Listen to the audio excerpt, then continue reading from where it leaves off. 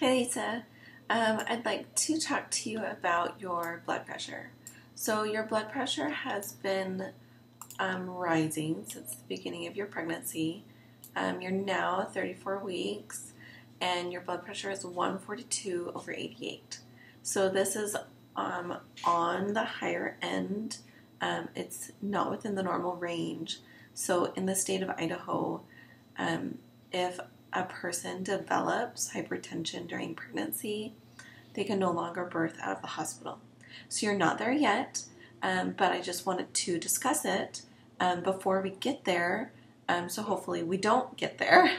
So last time your blood pressure was 134/84, and today it's 142/88.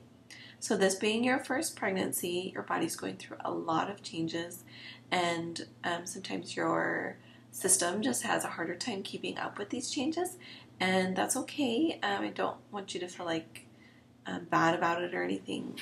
This is common, and we're gonna work together to see if we can get this blood pressure under control. So a couple of the things that I would really like you to focus on is exercise. How often are you exercising? I'd like to see you exercise every day, even if it's just going for a walk after dinner. That still can really benefit you a lot. I would like to see you start taking baby aspirin every day. I want you to take the baby aspirin at nighttime before you go to bed every single day to help keep your blood pressure under control. You can take calcium supplements, chlorophyll or spirulina.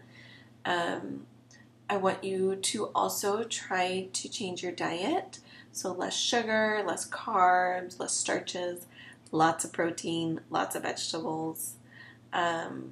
You can start eating raw garlic every day. This actually can help to balance blood pressure as well. 1 to 4 cloves a day. I know it sounds like a lot, but it really does show to help. Drink lots and lots and lots of water. Do you feel like there's anything in your life that may be increasing your stress? Sometimes stress can cause high blood pressure, and so doing stress relieving activities or therapy can really help with your blood pressure. So those are some things that I would like to see you focus on. Quiet, please. So after you have 2 readings that are above 140/80, so you've already had one, if you have another one, I will recommend a referral that will be to a obstetrician, and they can do some collaborative care and see if we can get your blood pressure under control.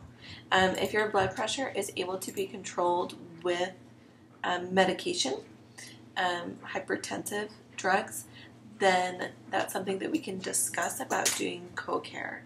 If it's not, then this could be a warning sign that you're developing preeclampsia, and that would definitely warrant a hospital birth. I don't want to put you in an unsafe position, and so at that point, I would recommend transfer to an OB or a nurse midwife in the hospital, and then we can do some co-care if that's what your desire is. Does all of this make sense?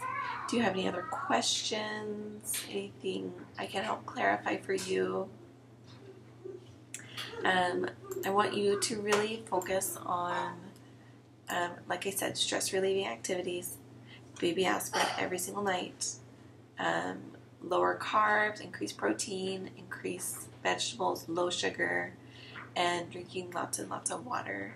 I'm going to actually send you home with a blood pressure cuff, and I want you to take your blood pressure every single day, and we're going to meet again in 2 weeks and see how you're doing. If you're having any warning signs like hot flashes or feeling really dizzy or sick, of course, if you're having any signs of labor, be sure to call me, okay? Thank you.